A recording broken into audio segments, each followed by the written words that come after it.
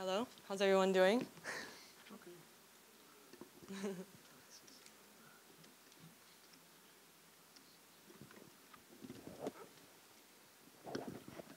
it shouldn't be on this. Okay. Hi, I'm Maira Sutton. I'm with the Electronic Frontier Foundation. If you don't know what EFF is, we are a digital rights organization based in San Francisco, California. We've been around for almost 25 years defending users in the courts, in the policymaking spaces, on the internet, and we work on privacy, free speech, and also intellectual, well, I don't want to say that word, copyright and patents.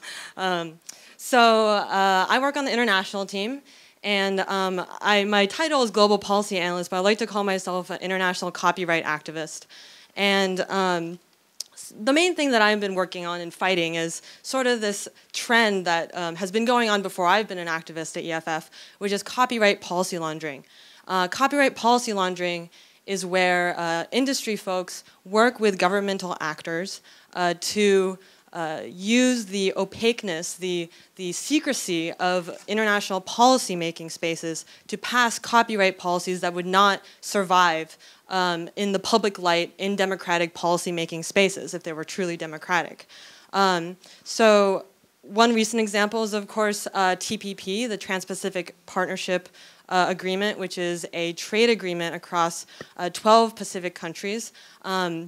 And it includes everything from the criminalization of anti-circumvention measures, expansion of copyright terms, ISP liability provisions that would lead to people's content being taken down without a judicial review, to new provisions that we saw from 2 weeks ago from WikiLeaks that would include provisions like the CFAA, the Computer Fraud and Abuse Act that was used to prosecute Aaron Swartz. So it's very, very dangerous. And a lot of these provisions sort of have a long history from the World Trade Organization's trade-related aspects of intellectual property rights to WIPO's copyright treaties, which was then copy and pasted into the Digital Millennium Copyright in the US, and then to many of these bilateral trade agreements, and then now these gigantic trade agreements. That's a very quick timeline of this history.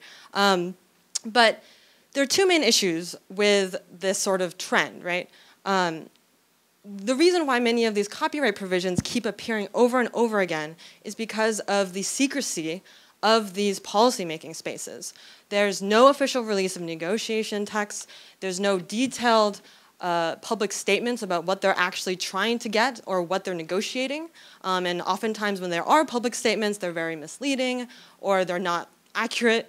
And there's extremely limited participation. I can talk to you afterwards if you'd like to hear about what it's actually like to try to go to these negotiations and try to impact the talks, but I can't go into that now.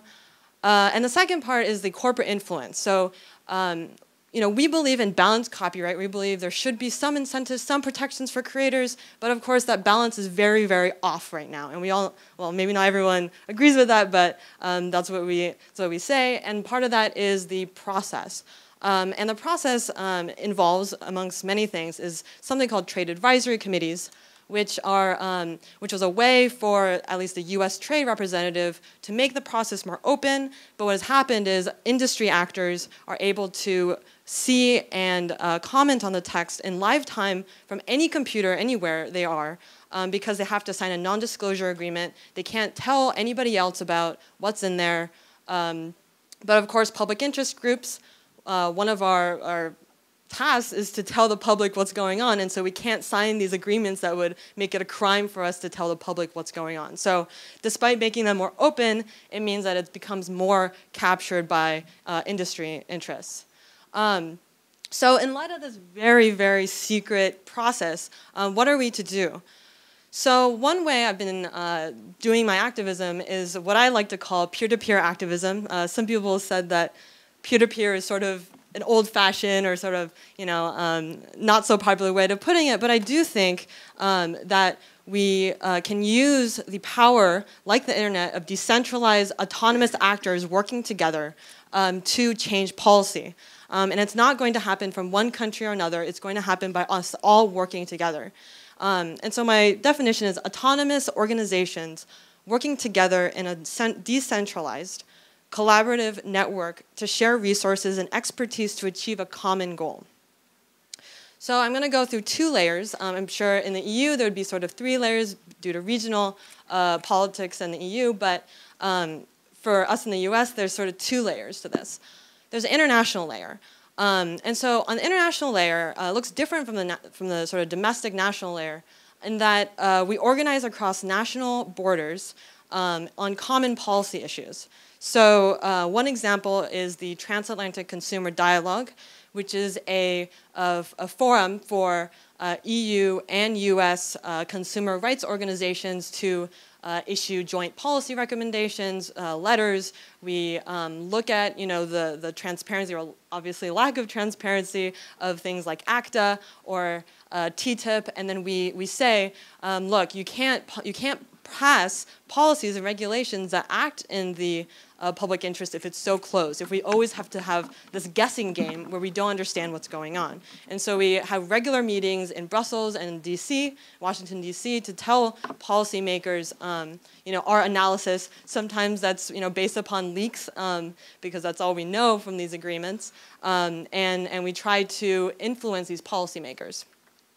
Then there is a Fair Deal Coalition, which I founded with several leaders from TPP countries. We have a Japanese digital rights organization, Peru, Chile, Canada, Australia, New Zealand, which is unfortunately not all the TPP countries, but wherever there is a digital rights organization, we've sort of got them together, we've got us together, and we've created a platform for people to sign this international petition, as well as do things like next week we're holding a public teach-in on Google Hangouts to tell everybody about what are the international sort of implications of the TPP's copyright provisions. And we also do luncheons, actually, for negotiators. So, for example, a couple months ago, we found out, the TPP negotiations were first supposed to happen in Vancouver, and then everyone said, oh my gosh, Vancouver would be great. There's all these NGOs and public interest groups to influence policy. And then suddenly, about 2 weeks before that negotiation was supposed to start, it was moved to Ottawa, which is the capital, and we said, oh no, like, what are we supposed to do? And so we sort of hurried really quickly, and we organized everything, and we're like, how much money can your organization pay for this lunch for negotiators? Okay, and we all just pooled our money, we pooled our expertise, and we reached out to Michael Geist and Howard Knopf, copyright policy experts, to then speak to negotiators about what the implications are of some of the copyright policy provisions in this agreement. And we had a full house of negotiators. So we had this room and it was just packed. It was, hot and sweaty. And so the Japanese negotiators were, writing really furiously. And everyone, it was very clear that the negotiators don't get enough input from the public interest. And so they were clearly very, very interested in hearing the alternative perspective on what these copyright policies mean for the public interest and for the economy and everything like that. So clearly there's a need for that, but we, as nonprofits, we rely on member fees or grants or whatever, so we don't have that much money to throw around to throw these events like maybe industry groups. So we often have to pool our money like this in our resources. So there's national layer. So on the national layer, we work with diverse interest groups to then oppose the trade process itself. What that looks like is something like the Stop Fast Track Coalition. So in the United States, there's something called Fast Track, which is where Congress, which has, under the US Constitution, has the power to set US trade objectives, so what the US wants from other countries and their trade objectives. But almost every agreement, even ACTA and TPP, have been negotiated as if it has this fast track, so then the US trade representative can sign off on these agreements, negotiate the whole thing, and then get this authority to then pass it through Congress with very limited debate, with no oversight from Congress, and really, really restricts any remaining democratic oversight into the trade process. And so TPP expired a few years ago, actually right after ACTA. And so we're trying to stop it, and I'm working with environmental groups, access to medicine groups, labor unions even, and we all sort of understand that we have a common interest in stopping something like TPP, something like TTIP, and God forbid if ACTA ever comes back as a zombie, that it will be stopped as well. By making this process much more onerous and complicated for the US Trade Representative to then be accountable to Congress. And so I'm working on the international and this national layer. So the benefits of this approach, of course, we can sort of agree to work on common goals despite being, very different organizations, sometimes being in different countries. We can have direct influence where we have political leverage. So, if you have a domestic issue like fast track, it's not going to help that we have international, petition signers to be directed at Congress. And it will also maximize our very limited resources as nonprofits to impact policy. And so I like to call this, using the internet to save the internet.